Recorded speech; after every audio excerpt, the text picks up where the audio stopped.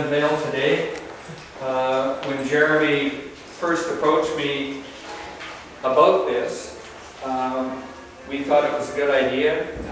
We don't have any coastal command display in here, and so as you can see from looking at the place, we're extremely crowded and we don't have a lot of room.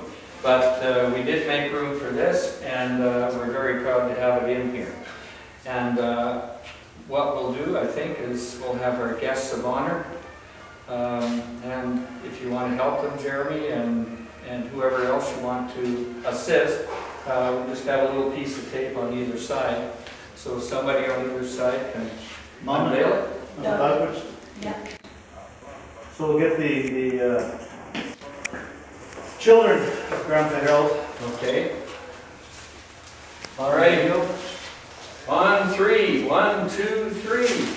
There we go. And there he is in the center. Wow, that's good. That's his real flight helmet? Yeah. Wow. Yeah. Articles about some of that. Yeah, the field got message and dispatches and the captured U-boats.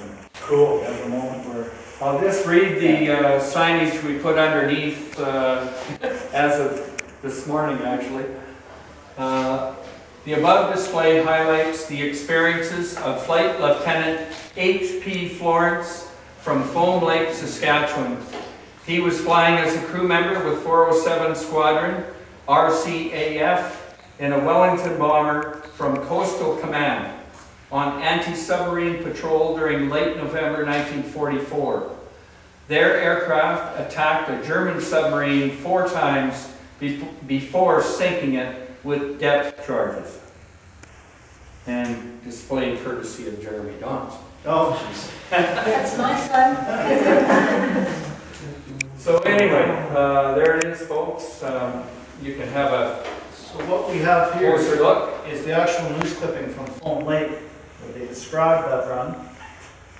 We have his logbook copy of where it happened, attack, surface sub, the time, the captain, and just the different patrols he was on. And we actually have his logbook in another display that we have.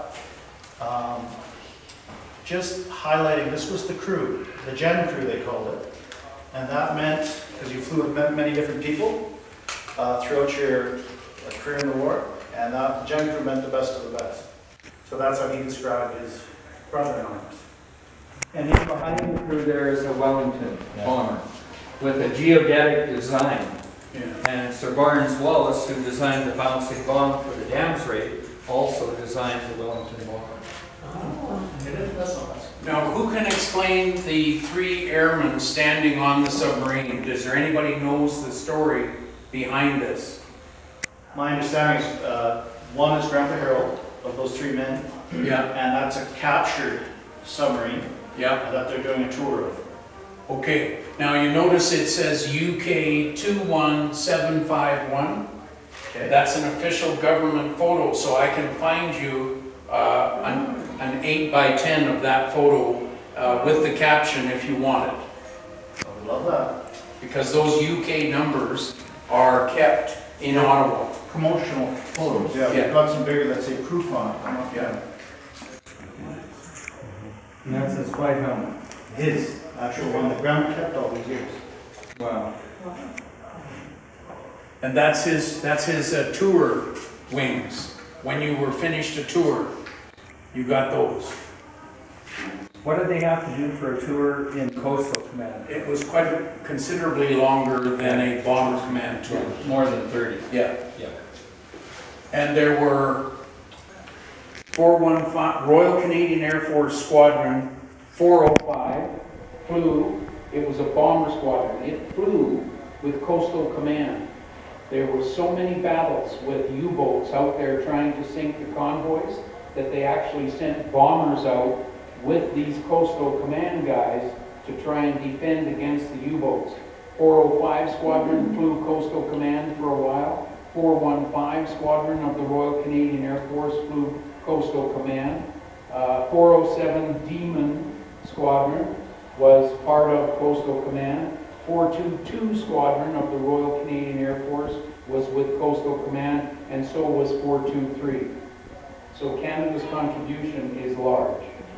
And what you need to know besides that is the British squadrons that were in Coastal Command, 1 out of every 7 airmen that was on those bombers of Coastal Command of the British squadrons was a Canadian.